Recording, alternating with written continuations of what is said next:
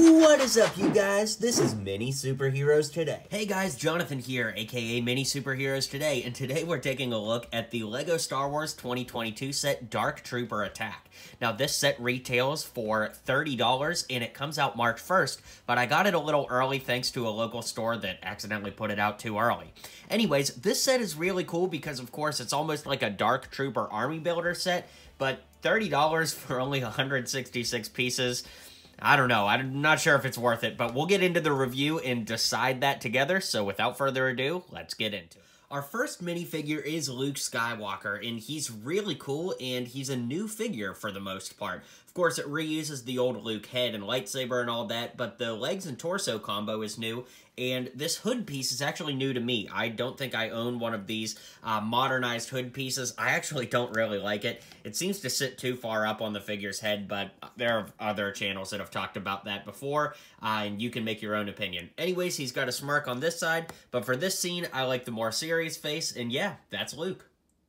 Then we also get 3 Dark Troopers, which I really like. They're all identical, which is another thing I like. Of course, that's true to the show that they're all identical, but the thing I like about it is, you know, if you want an army build, you just need to keep buying this set over and over to get as many Dark Troopers as you want.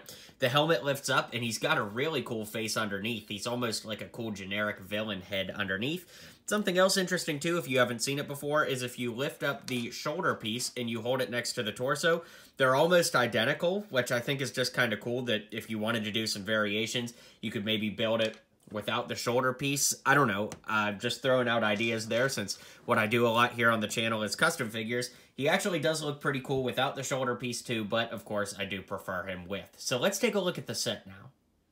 So the last thing to talk about is the build of the set. Now, as mentioned, it's only 166 pieces, but it does look really great once it's all built up. It's just a tough pill to swallow for $30 when you consider what you get here. But anyways, the nice thing, of course, is the Dark Troopers, but that's more about the figures than the set. I really like these little pieces over here, kind of like the elevator, where it's at and all that, so I do like that. As far as the set itself goes, there are a lot of stickers you can see on the columns going up here on those panels. Then there's a little elevator button, and behind Luke, there's actually some interesting stickers inside the elevator there. Luke's cape got stuck there, but they are actually pretty tricky to put in, so before you get this set, just be aware of that.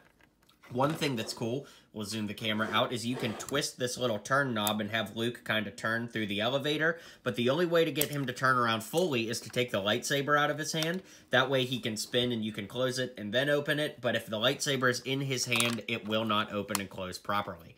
While we have Luke in my hand here, the other cool kind of play feature is you can put him right here and kind of spin him as if he's deflecting the bullets from the Dark Troopers. And there's a cool thing built in here with this little pulley that allows you to kind of walk the Dark Trooper further. I think it'd be cool to kind of mod this and build a second track on the way in. You'd probably need 2 of this set to do it, but to have them move in unison, that would be pretty cool. There's some open space over here that I suppose you could add more detail to if you wanted to, but that's really all there is to say about the set in and of itself. So let's zoom out and I'll give you my final thoughts. Alright guys, let me know what you think of this set. Thanks for checking this out, and if you haven't already, be sure to hit like and subscribe down below for more LEGO videos here on the channel every day. Well, you made it to the end of the video. Thanks for hanging out with me today, and don't forget to hit like and subscribe, and maybe check out one of my other videos listed here.